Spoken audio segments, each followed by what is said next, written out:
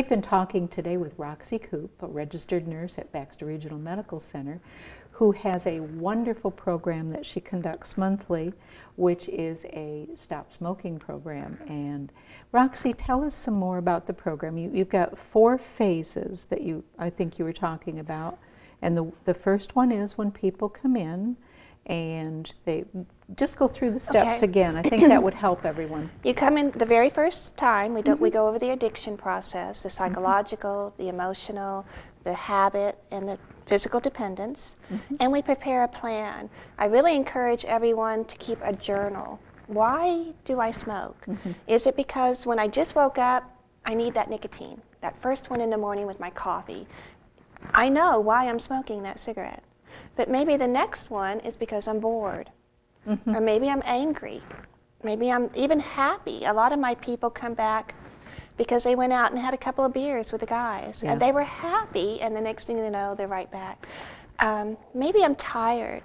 A lot of times we reward ourselves with a cigarette when we're a smoker. Just getting off of work. I just finished scrubbing the floors, so I sat down and reward myself with a cigarette. We talk about healthier ways of rewarding ourselves for these things. And then maybe I'm hungry. Women especially will use cigarettes as an appetite suppressant. Oh, wow. Yeah. So, and I know when I smoked, I'd much rather smoke than eat. Yeah, but you can find healthier things to eat where that's not a problem. And aren't you too, if you're a heavy caffeine drinker and you've got the nicotine and the caffeine, you're just putting your body in an up and down, you know, all day. And it's funny that you mentioned that because, excuse me, when we are smokers or tobacco users, we process our caffeine faster. Really? So when you because your heart rate's up. Well, I'm not real sure, but you know, like the old Dean Martin movies where you had a pot of coffee in one hand and 16 cigarettes in the other.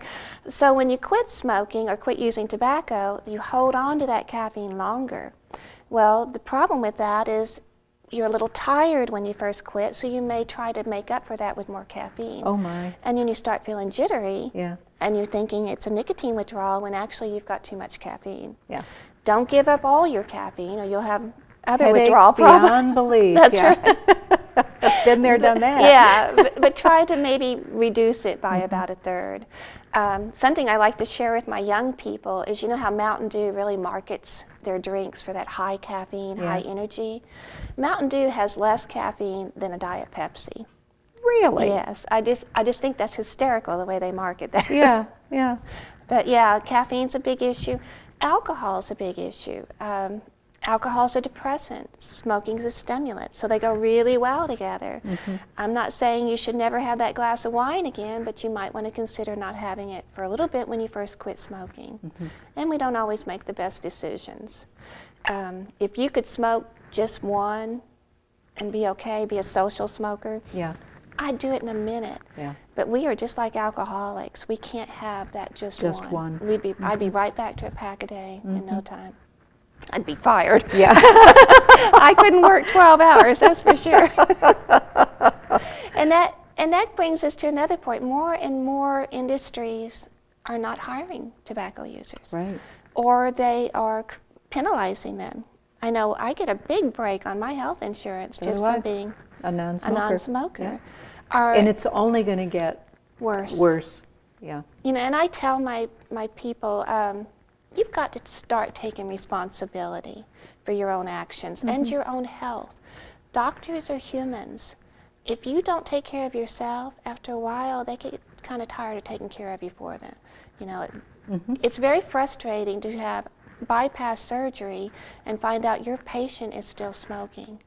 Because that is the #1 preventable cause of cardiac disease. And here, February is Heart Month. Women don't realize that the #1 killer of women is cardiovascular disease. We hear a lot about breast cancer and saving the tatas. But the #1 cancer, #1 cancer is lung cancer. Oh, really? So and 85 to 90% of lung cancers are directly related to tobacco use. if you live with a smoker, so you never smoked, but you lived with one, and almost all of us grew up with smokers, your chances of lung cancer are 30% higher than somebody who didn't live with someone. Yep. I had a patient, this was last year, and she was dying of lung cancer.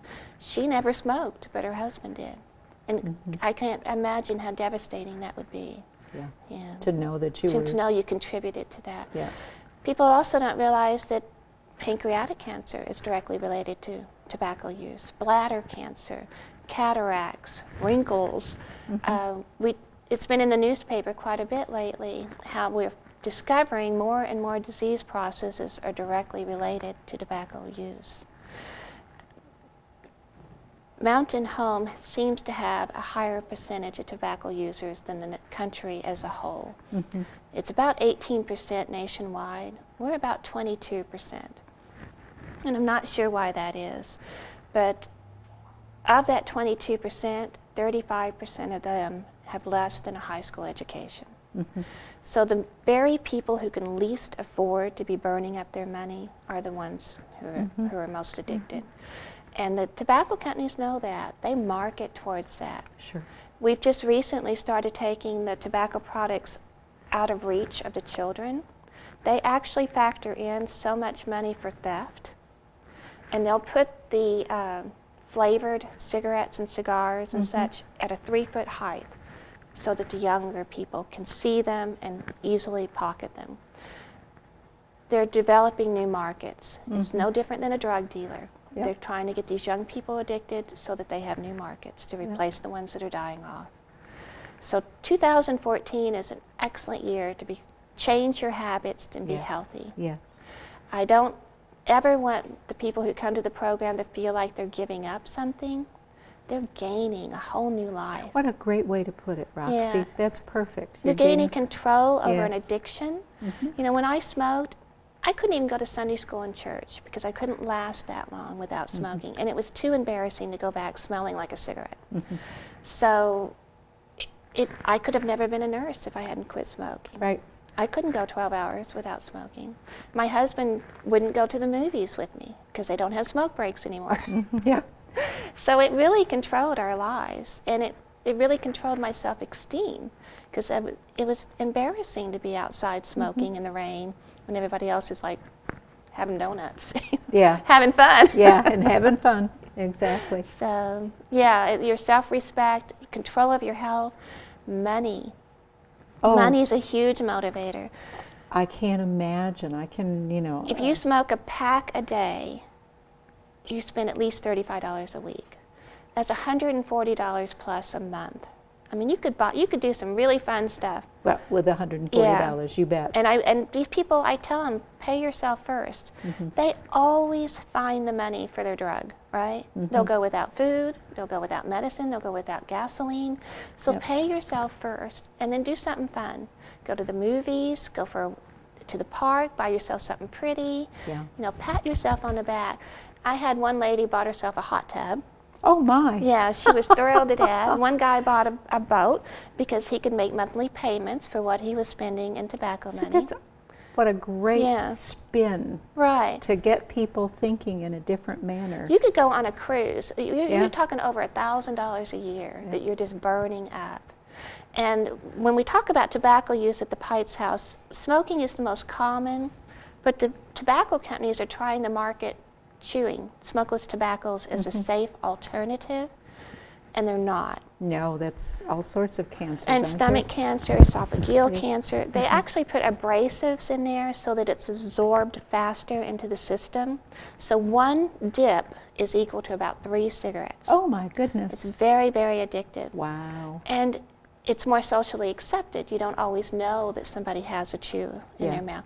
And at the schools, the coaches are doing it in front of the children. So baseball, whatever, they think that's normal. Yeah. They think that that's acceptable, and it's not. No, it certainly is not.